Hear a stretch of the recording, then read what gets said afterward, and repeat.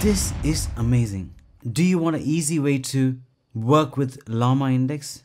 Do you want a pre-built chatbot using Llama Index and Node.js? What if ingesting the data, indexing the data, and querying the data all ready for you to get started? That's exactly what we are going to see today. Let's get started. Hi everyone, I'm really excited to show you about a Node package called create-llama. Using this, you should be able to create your Node application chatbot integrated with the Llama Index in an instant.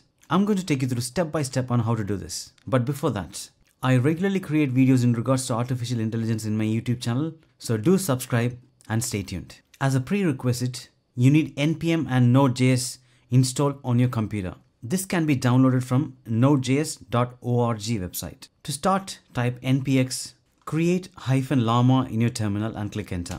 Then it will ask for your project name. Give my-app or any app name. I'm going to continue chat with streaming. Then you have three options. One is to use Node.js or Express or Fast API. I'm going to use Node.js and click enter. I'm going to use ChatCN UI and click enter. Which chat engine would you like to use? I'm going to use Context Chat Engine. This is used when you want to upload large amount of data and ask questions based on that.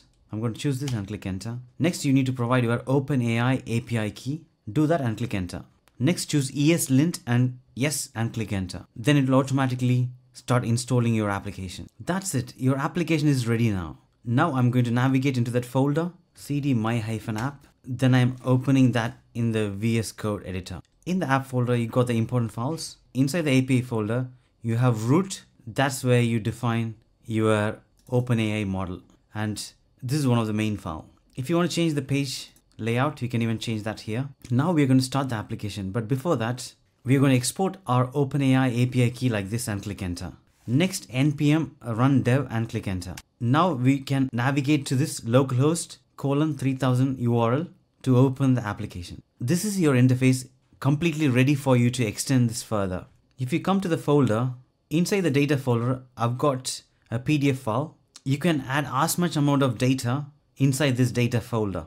And in the backend, it automatically index the data, ingest the data, and will be ready for querying the data. So as an example, if you open this file, it's about physical standards. I'm going to query this in the chat interface.